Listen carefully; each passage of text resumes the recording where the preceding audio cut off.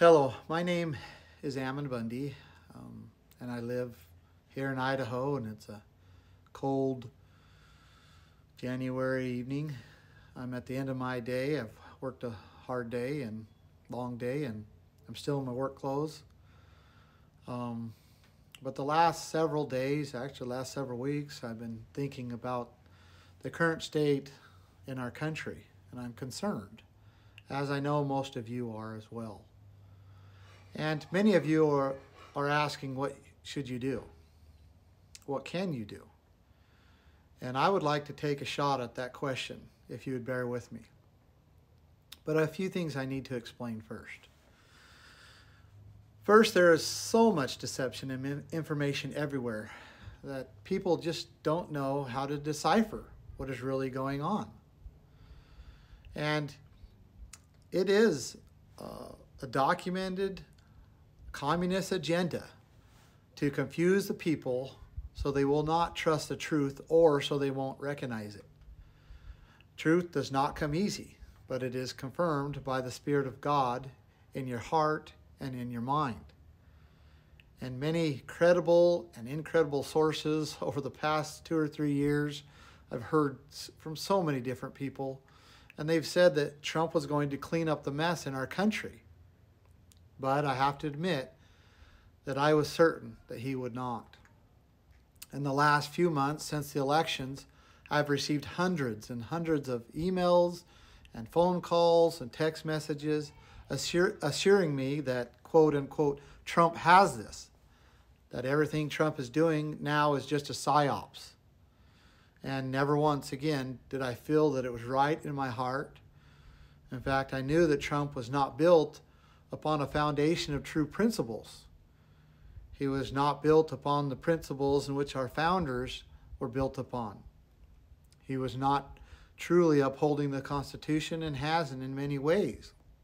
I think he had a desire, a true desire, but he wasn't built upon the rock, and therefore he would not be able to prevail. So I believe now that the Lord is testing the people of the United States. Many of the people in this country that desire and respect liberty put their entire trust in President Trump to secure their freedom. They put their trust in the arm of a man, and they shouldn't have. So God is now going to humble and give them a chance to return to Him as the one that they must trust and must rely on to be free. Because freedom is not lost or gained in Washington, D.C., nor in the state capitol buildings, nor in the courthouses or the city halls. Freedom is won or lost in the heart. It is lost or won in the everyday life of each person individually.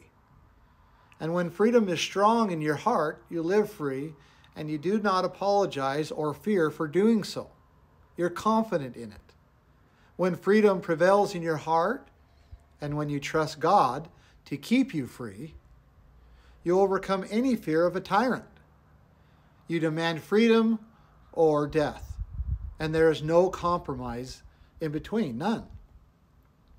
So, a nation of people with liberty riveted in their hearts can never become oppressed by tyrants. They will demand death first and trust God to either give them the advantage to be free or to take them home to peacefully live with Him again. Doesn't sound like too bad of options, right? Well, this was understood by more than just people who had freedom in their heart. In the mid-1900s, so kind of the 40s, shortly after World War II, it was well documented that the world communist leaders desired immensely to take the freedom of the people in the United States. But they knew that freedom was strong in the hearts of many people residing within the U.S. They knew that they could never take it by force. They understood that the American people at the time would never accept anything but liberty. So a new plan was devised, a plan to infiltrate the United States. They knew this plan would take decades, maybe even a century. They documented this plan, and we have those documents now. And one of the compilations that I would refer to you is The Naked Communist by Cleon Skousen. The collective communists understood that if they could take freedom out of the hearts of the people of America, they could take over the U.S. and crush liberty without war, without conflict.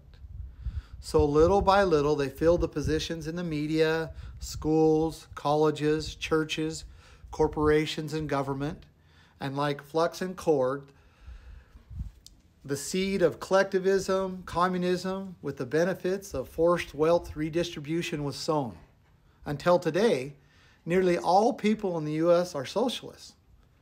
Even the most conservatives have replaced freedom in their hearts with force upon their neighbor.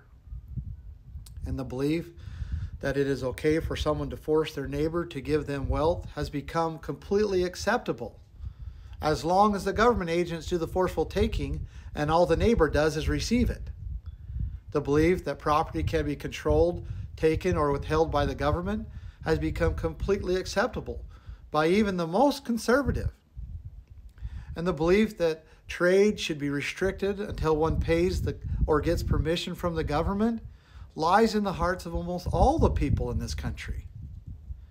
And in this past year, 2020, we have seen that almost all people are okay with government restricting churches, restricting travel, restricting trade, restricting peaceful assembly, even forcing a person to put a man-made filter over their face to go out in public.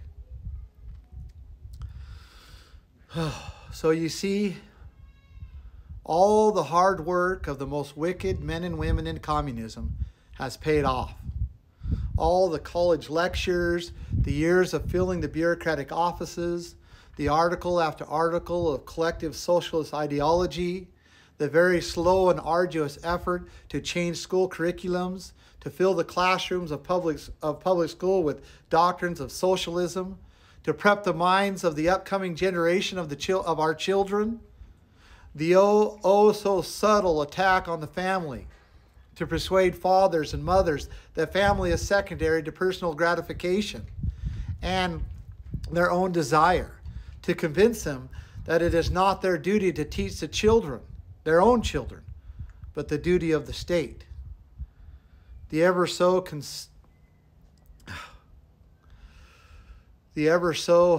consistent negative perception of identity, convincing over time that men and women, to be a man or a woman is degrading, that God must have made a mistake,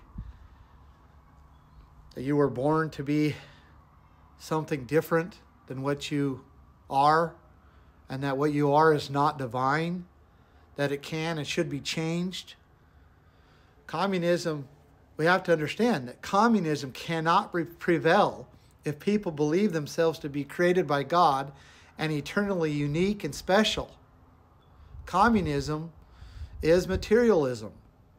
It is collectivism, where the community is the identity, not an individual living man or woman, where the soul of a man or woman does not exist, and the body is only material for the collective to use and benefit from. And when it is no longer good to the collective, it is discarded as trash. The final and most desirable infiltration was the policing agencies. The communists knew that above all, this was most important, to convince the men and women in the police forces that their job was to enforce law rather than to defend people's rights. This was the most crucial to their agenda.